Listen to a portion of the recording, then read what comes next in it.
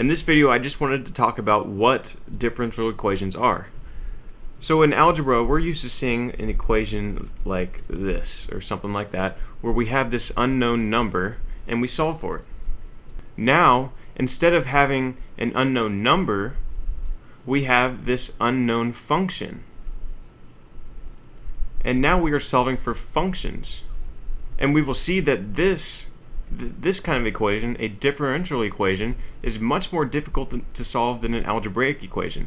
Although we do use algebra, we are also introducing calculus to the solutions. And we're going to see lots of different forms of differential equations, and we'll have lots of different strategies to tackle these differential equations.